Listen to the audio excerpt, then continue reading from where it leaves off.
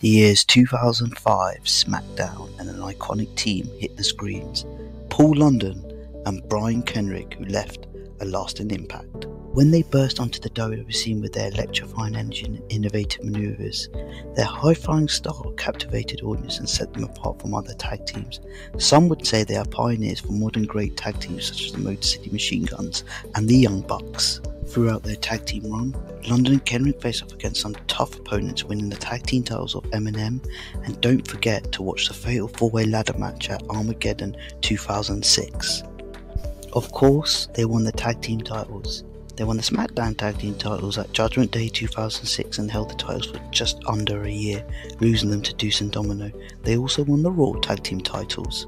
However, like many great tag teams, the team split in 2008 when Brian Kendrick was drafted to SmackDown. Many tag teams today say Kendrick and London inspired them. Thank you for the memories and thank you for watching.